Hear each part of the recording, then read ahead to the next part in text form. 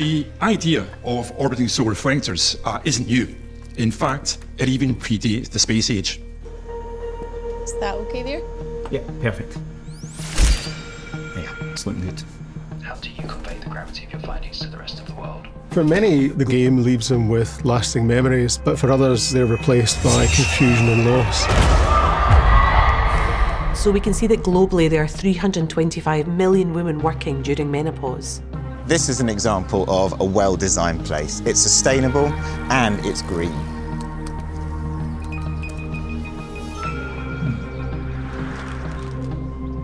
We're really beginning to understand the true cost of this now, and it extends far beyond the pitch.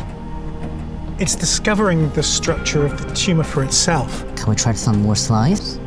The evidence is clear. Supporting employees through menopause is vital for retaining and developing talent in your workforce. With the growing global demand for clean energy, this idea can allow sunlight to be reflected onto huge solar power plants on Earth. Check this out. The detail's excellent.